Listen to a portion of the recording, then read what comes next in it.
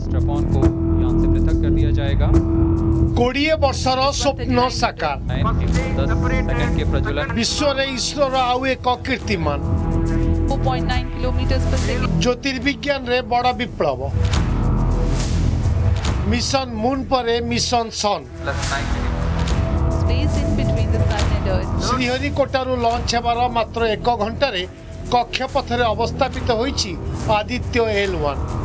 यह solar panel जरिया रे उत्पन्न करिछि शक्ति पृथ्वी ठारू प्राय 15 लाख किलोमीटर दूर रे L1 पॉइंट रे रही इसरो को तथ्य देव आदित्य प्रेरित 7टी पेलोड विभिन्न गवेषणा लगी करिवे सहायता लिक्विड आपोजी मोटर को व्यवहार करी कार्य करिवो Aditya-L1 जोगाजोग व्यवस्था सैटेलाइट पावर ग्रिड उपरे महाकाश जलवायु प्रभाव संपर्क में आगुआ तथ्य देव इसरोर प्रथम महाकाश भित्तिक सोलार ऑब्जर्वेटरी पृथ्वीर जलवायु उपरे सूर्यर तेजस्क्रियगत प्रभाव संपर्क भी मिल पार तथ्य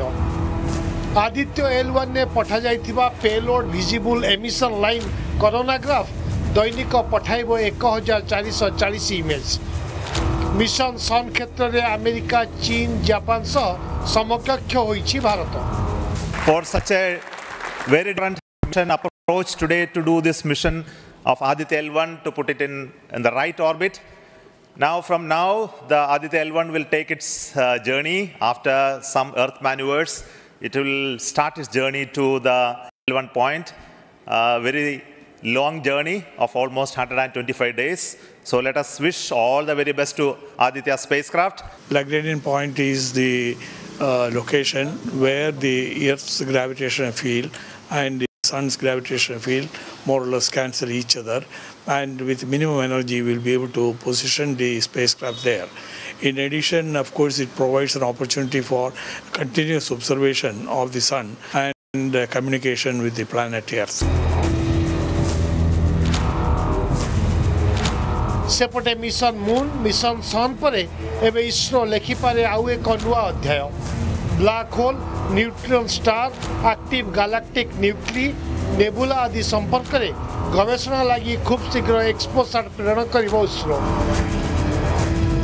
यह जरिया रे महाकाशरू जात विभिन्न एक्सरेर मूल उत्स संपर्क में मिल बहुत तथ्य इसके पास 5 पेलोड है लेकिन एक है सूट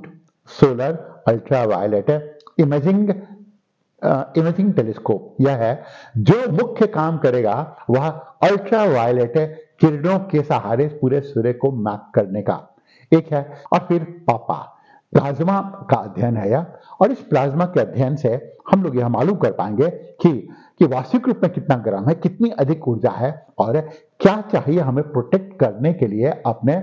space asset को. Now the next steps will be maneuvering the spacecraft to increase the orbit, and then finally we'll put our Aditya-L1 towards the cruise phase where we will leave the sphere of influence of Earth, move towards the halo orbit, then we'll do liquid apogee motor firing. There we will put our Aditya in the halo orbit, which will be around the L1 point, and from there for the next coming 5 years we will be studying Sun 24/7 to find some new deep hidden secrets about the Sun.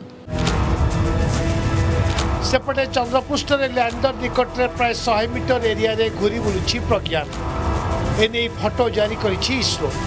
इसरोर समस्त command को सफलतार सह पालन करुछि प्रज्ञान देबार लागिछि अनेक तथ्य bureau report Nandighosh TV.